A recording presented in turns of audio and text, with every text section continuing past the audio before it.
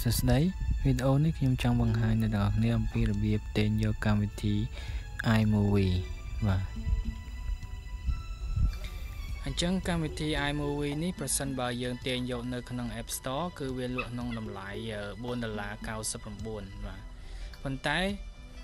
យើងមិនចាំបាច់ទិញវាទេគឺយើងអាច download free នៅក្នុង website របស់ចិនមួយតិចទៀតខ្ញុំនឹងបង្ហាញប៉ុន្តែមុននឹងយើង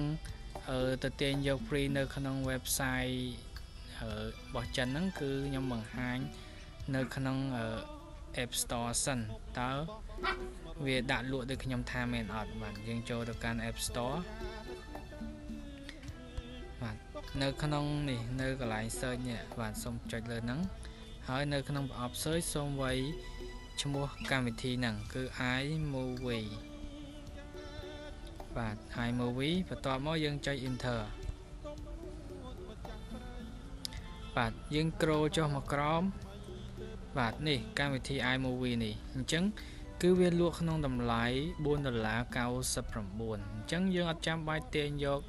ដោយការទិញទេយើងមិនចាំបាច់ទិញទេគឺយើងអាចទាញយកដោយ free បានអញ្ចឹងដើម្បីទាញយក free បាន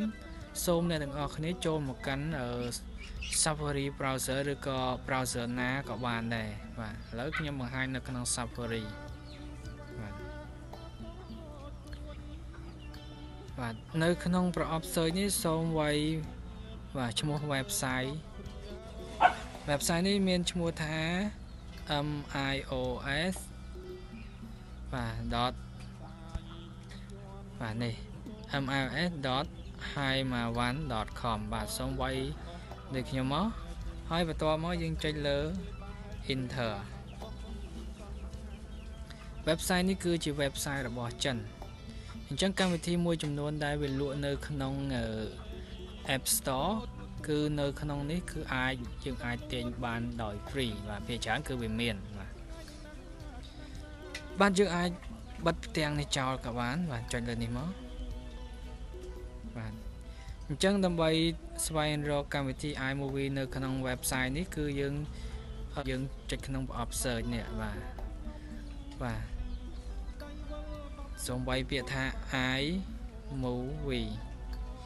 បាទ movie ហើយចុចសញ្ញា search នេះបាទចុចលើវាមក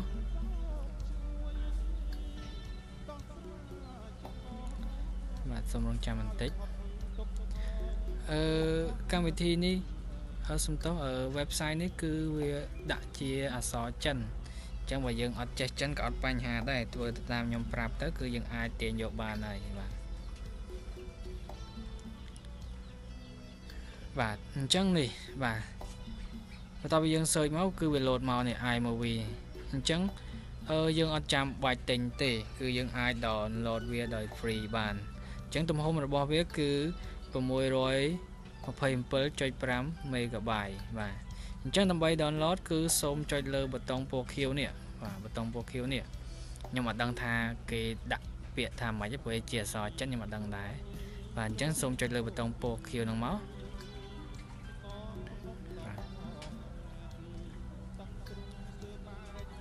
តមកចុច install បាទចុចលើ install ទៅហើយយើង